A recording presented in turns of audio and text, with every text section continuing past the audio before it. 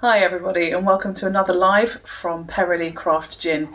We are so glad to have been asked to contribute this time to Lockdown Fest 2.0 in association with the Caterham and District Independent team.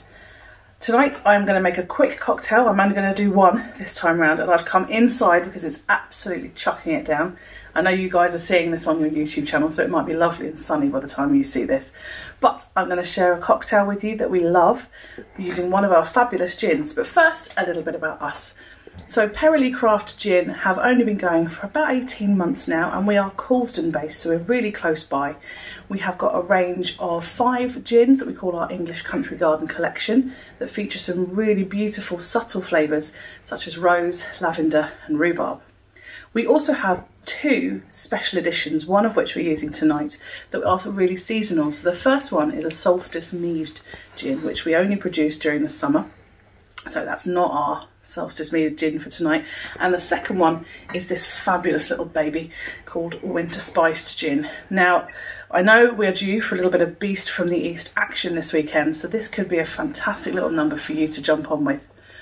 So, this brilliant gin makes a perfect warm drink when combined with cloudy apple juice, but it also makes a really nice French 75.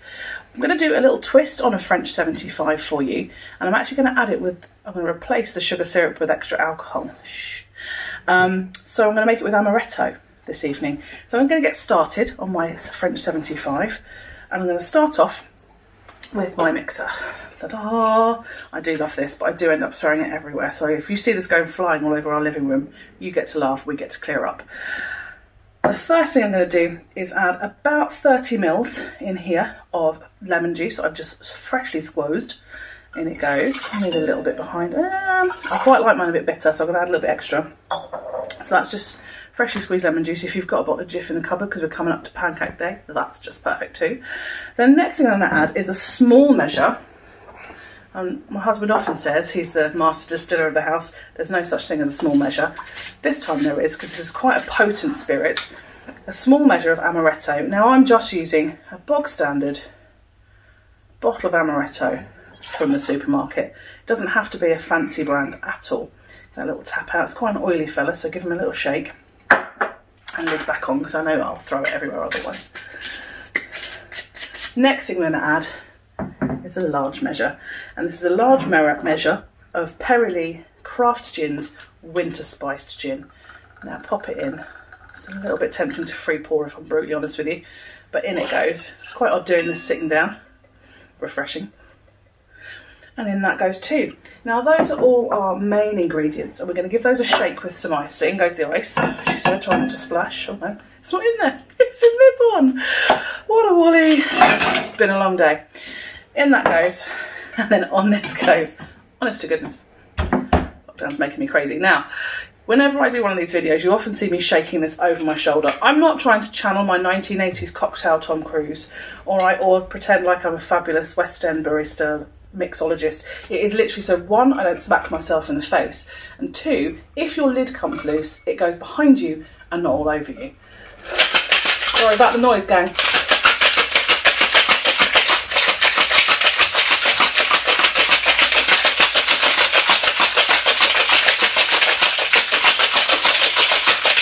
Sorry, Al from the Caterham Independent, I know that the sound always goes wonky when I start mixing.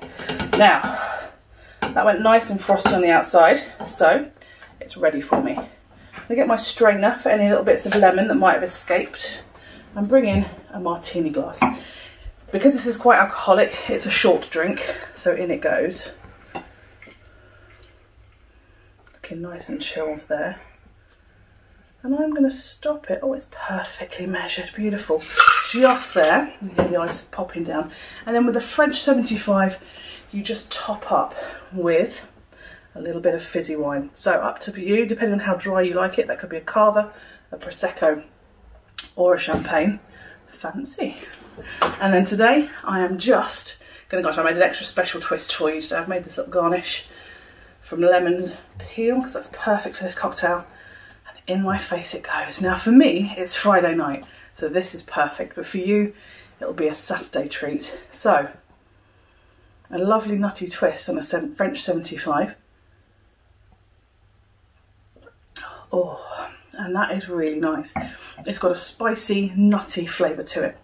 And it's just cut through with the lemon juice, and it's really, really lovely.